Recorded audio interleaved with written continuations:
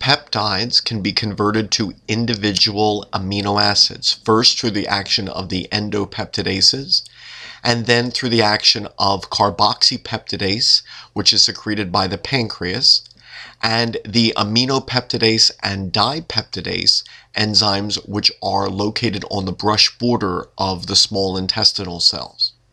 These amino acids can then be absorbed through either active transport, where an active transport pump will pump these amino acids into the intestinal cells, or through secondary active transport, where these amino acids enter the intestinal cells in symport with sodium.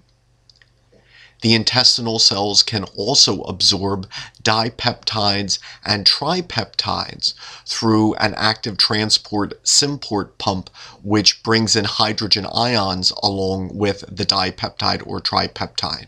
And these dipeptides and tripeptides can then be split within the intestinal cells. These free amino acids then diffuse into the blood and go through the hepatic portal vein to the liver. The liver may remove these from circulation, or if it does not, these amino acids then are transported throughout the body and can be absorbed by the cells of the body.